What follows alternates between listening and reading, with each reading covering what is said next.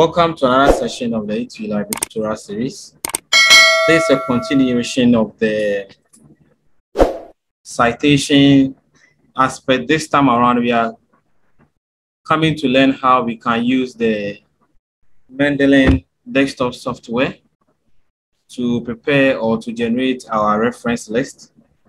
Already in our previous tutorials, we captured how we can use the Mendeley to automate our in-text citation. We discussed the two types of the in-text citations and how we can use Mendeley Desktop Software to do that automatically. All right. Now in this tutorial, we are going to cover how we can use the same Mendeley Desktop Software to generate a reference list. Now remember that the number of in-text citations that you have must conform to the reference list that you have generated. So the in-text citation that you have must at all costs has its corresponding reference when we come to the reference list. And we are going to use Mendeley Desktop Software to automate the generating of our reference list. So we are going to use the previous document, the one that we used for the in-text citation. We are going to use the same document to populate our reference list. So let's insert a new blank page.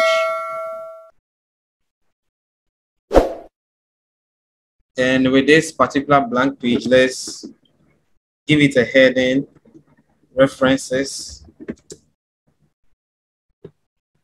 So we highlight it, we format it nicely. That is, we center our heading. We can also bold it nicely. So we are expecting our reference list to show over here. And how do we do that? Make sure that your Mendeley desktop is always active if you want to do both the in-text citation and also to generate the reference list. Because when your Mendeley desktop software is not active, it will be difficult to populate the reference list. In an attempt to do that, Microsoft Word will notify you that your Mendeley is not launched or is not active. And so would you like Microsoft Word to automatically launch it for you? So the software must be active before you'll be able to generate your reference list, and at the same time prepare your in-text citation.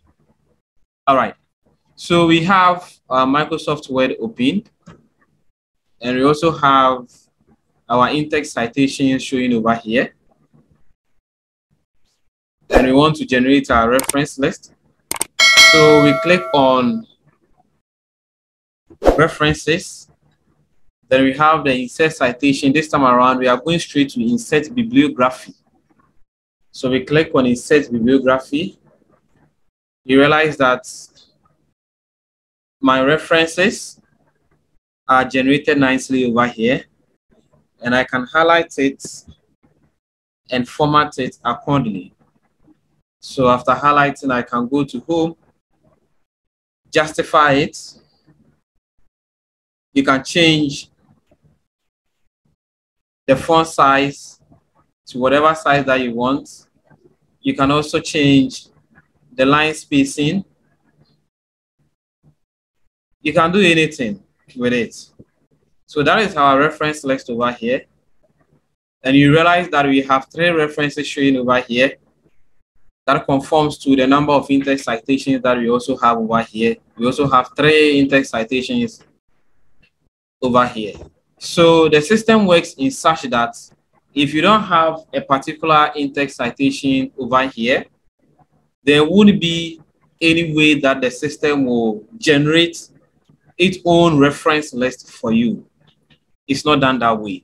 So in our subsequent tutorials, we also take you through how you can enter information manually in your Mendeley desktop software, how you can also cite and reference a particular website. In fact, how you can do more stuff with Mendeley, that is the intermediate and also the advanced level. So with this tutorial, it just captured how you can populate or generate your reference list. And that brings us to the end of this particular tutorial. Always remember to subscribe to our YouTube channel at ATU Library, and we have more tutorials for you. Thank you.